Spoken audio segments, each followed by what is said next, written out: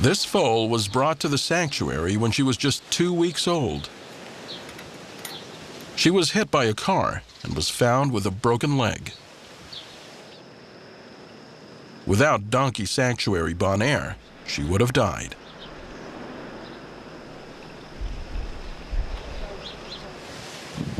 Here, on-site veterinarians provide regular checkups.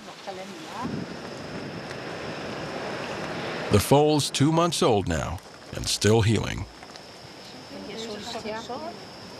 They line her legs with wooden stints to keep the bones straight.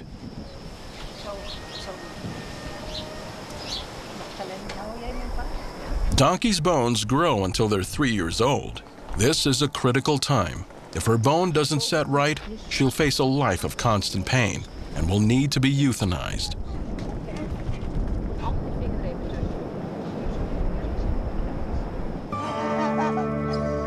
But so far, the young foal is doing well, and if she continues to recover, she could live to be 40.